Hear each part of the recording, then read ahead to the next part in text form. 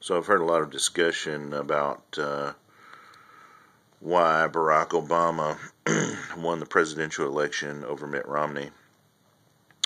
I've talked to a lot of people about this, get different opinions, and it seems like the most common opinion that I get with the Democrats, the liberals, is that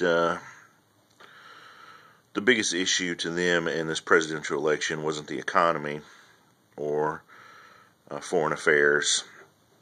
It was more about civil liberties, equality,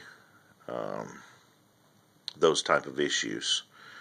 And I'm hearing that the decision to ensure that civil liberties are granted to everyone and everybody is equal with their rights, that those issues trumped the economy issues in our country.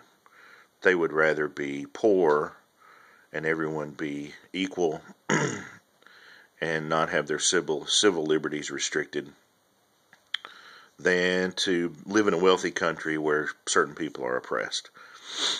And I have to say that I agree with that. It's too bad you can't have both, but can't have everything, right? Another thing I'm hearing is that the Republicans directly and indirectly declare that God is a Republican. And there seems to be, or there is, a movement in this country to extract religion out of politics, which is also a good thing. And that, people are nervous to have a commander-in-chief that believes in some version of the end times, the end of the world, and for that person have access to nuclear weapons. Yeah, I can see that too.